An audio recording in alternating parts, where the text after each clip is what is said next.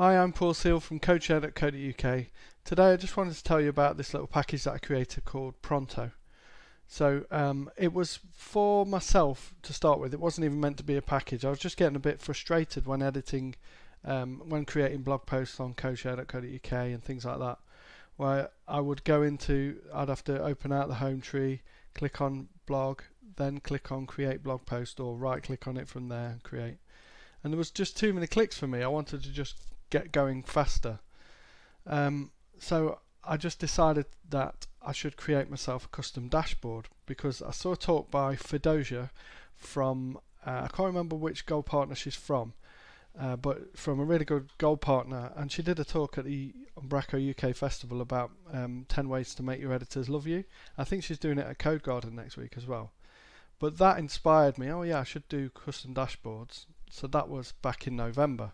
I followed the tutorial that Mark Goodson, my colleague at Moriarma, did, and that's in the official documentation. So I followed this a while ago of how to create one, and I just did that in a sample project. But now it was time to actually put what I'd learned on this and the tips that I'd learned from Fedosja into something that I could use that would benefit me. So I created this custom dashboard, and I put it on CodeShare. So when I log into CodeShare now, I can create a new blog post, create a new product, and if I want, I can add new links as well. So let's do create a new video post, and the description of that. So I could say click here if you want to create a new video post, and then I would put in the link for that. So let me just open this in a new tab, and I'll go into, let's say I'll follow the steps. So click on that, click on videos, click on create video post. So I'm going to eliminate all of those clicks by just copying this link and pasting that into there, save and publish. So now if I go back to content, I can just click on create new video post, and I'm in. So then later down the line when I log into Umbraco again, I can just go straight to that. So that's what I decided to do, and when I shared it on Twitter that I was getting frustrated and I was going to do this, people said, oh, you should create it as a package. Did a vote on the name, and I ended up not listening to the vote. Well, I did. It's the majority said other than the ones I'd suggested, and I came up with this name called Pronto.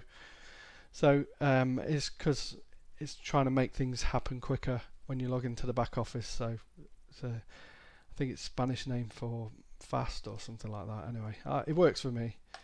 So now we can do that. And what I also added as a little extra from the tutorial that Mark did on the documentation, shows you how you can get the recent history of the user. So I adapted it slightly, so it gives me anything that I've saved or published, or the logged in user has saved or published, and it just renders them in these blocks. So these blocks, you might see they're familiar because I use the styling from the Umbraco official welcome dashboard and applied it to this. So I can edit all of this on here, and then this bit here is what shows up if I've been editing on the site. So that's it. It's a package called Pronto. You can get it on our Umbraco. I'm going to try and do it on NuGet. I'm hoping that someone might be able to help me at CodeGarden get it to work with NuGet, installing the data types and things, and document types and the content items, all from a NuGet install. That'll be another hurdle that I get over. So I just like to do these challenges for myself, and then I'll pass it on to other people when I've learned how to do it myself. And if you want to, you could have a look how I've built it. If you go on github.com/prjseal/pronto, you can see how I built it, and you can fork it, tweak it, clone it, and create your own version of it if you want, if you don't like the one. But if you do want to install it, you can just go into the developer section, package repository, and it's here, Pronto. You just install it that way.